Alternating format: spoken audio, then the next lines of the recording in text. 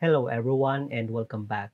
So we're going to be creating this project over here using what we have learned so far in this series. And our focus is the navigation bar. The reason that we will just include like a header over here and this body is just to see how our navigation would play out in relation to the other components on our page. And by the way, when it comes to the color, we don't have to follow exactly this. This is just our mock layout, and you can choose your own color. And on my end as well, I might have to pick a different color. So anyway, let's go ahead and get started and create a folder over here. Same location with what we have been doing in this series. I'm going to name this navbar. Okay, then select that one. And let's create our file here, index.html. Generate the HTML template, right click here and open with live server. Typically, a navigation bar is just a list. So we're going to be using unordered list. And inside here is going to be our example home. Typically, while they are a list, they are also an anchor tag. So we can create an anchor tag over here inside of a list item. For the home, we can just go ahead and cut this and paste it here in between the anchor tags. And we can fix the spacing like so. And right here is the link, right? So right now we are just going to leave it blank.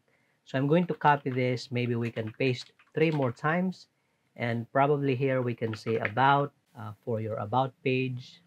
And maybe this one, for example, products. And the last one may be contact, okay, for the contact page. So as you can see over here, upon saving our work, we have this list. So by default, they are arranged vertically, but of course, we're going to be using CSS in order to arrange them into something like this. All right, so let's continue. So over here at the top, we can have like a div here. Maybe we can add a class attribute, and we are going to name this header. And this one will just type some text, maybe an H1. And we will just copy what we have in here in our mock layout. Welcome to my page. We can type that. In my case, I'll just paste it. Save our work, and this is basically what we need in HTML. Now we move on to the CSS part of this project. So over here on our page, I just want to click here and Alt-Z on the keyboard to wrap the text over here so that we can see everything if in case our code went too long horizontally. So over here, we're going to link something, and that something is going to be the styles.css, right? So it's still blank right now. Head back to index.html and type that file name over here. We always save our work just to make sure. Now we can go to the styles.css and we are going to test if the CSS file is already working. We can target the body. Maybe we can set a background color for now. Maybe let's just select that color. And if you have the background color like this, that means you're good to go. Maybe for the body, we will select something like this, right? I think that's good for now. And we are going to format the body to have a default font family, maybe like an Arial. Let me select that. And aside from that, maybe we can have like a margin of 0, padding 0 as well. If we're going to save this, as you can see, there are no more margin. And we can also use now the box sizing border box. All right, so in our index.html, we have this page over here at the top. Hold on, let me just zoom in this to 100%.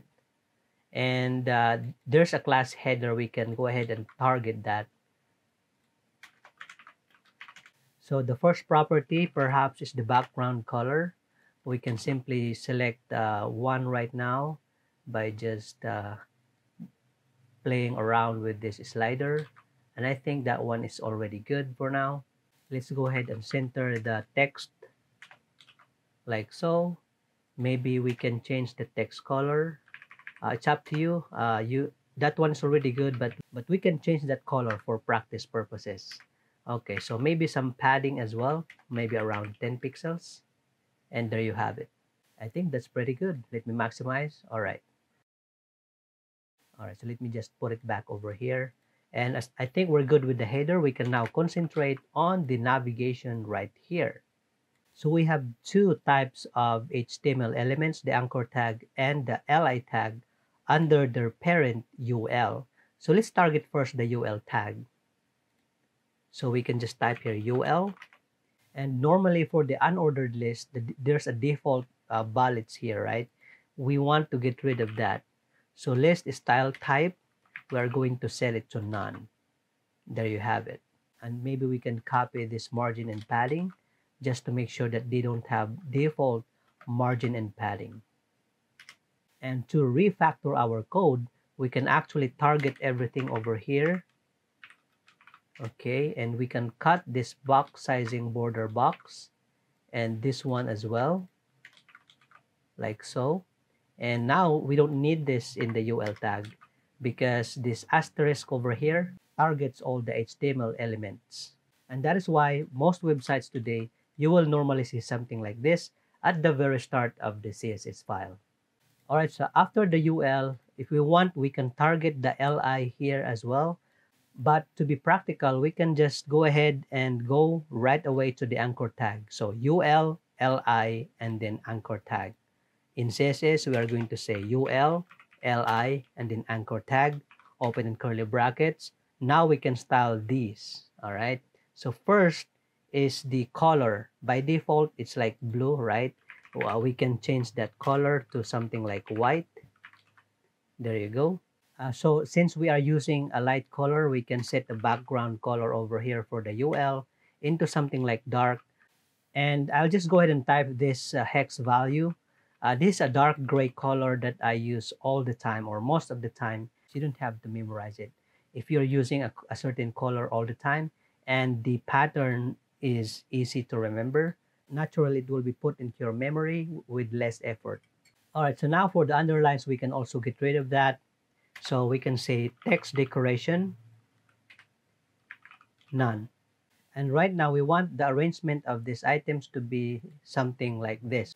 And to achieve that, we can actually use Flexbox. So the LI is residing inside the UL, right? That is its parent element. So here on the parent element, we can declare a display property of flex. And by default, it will be arranged horizontally like so, or inline, or the items are sitting next to each other, right? And of course, since you are using display flex, if you want, only if you want, we can go ahead and justify the content to the center, and we will be able to achieve something like this, if that is what we want, okay? But right now, what we're trying to come up is something like this. That means we're not gonna be using this. So maybe we'll just type here left.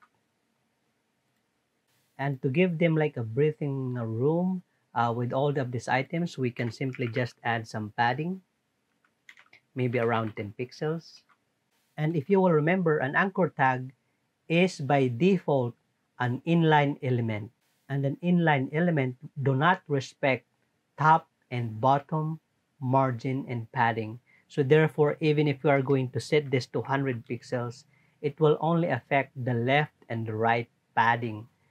And at this point, we already know the answer, that all we have to do is use an inline block, right? So display inline block. Inline, they will still be sitting next to each other, but the margin and padding for top and bottom will be applied.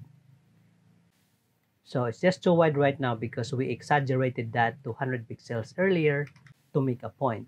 So right now we can set it back to 10 pixels and we can have something like that. And I think this is good for now. I think the last one that we wanted to achieve, that if the user hover over to these elements, maybe we can change the background color, just like what we have here in our plan, in our mock layout, that when a user select a menu, maybe we will change the background color. Let's do that. So all we have to do is target the same element over here. So we can basically copy all of this and just delete this one, okay, except for the color. We're gonna say if we are going to hover on an anchor tag, all right, so a colon hover, we are going to change the background color maybe into something like this. Oh, not color, but background color. Okay, so there you go. So we'll just have to ensure that the background color is something lighter than this. So we can start from here. We can copy that and paste it here and hover on it and change a lighter gray. Okay, and if we are going to save that, maximize our project, and if we hover on it, as you can see, the background color changes, highlighting the item that the user is selecting. But feel free to come up with your own design, experiment, it will help you learn more. And there you have it. We have a navigation bar over here, and we were able to apply display flex, unordered list, inline block, and other things that we have learned since we started this series. I hope that this has been informative for you. See you in the next one.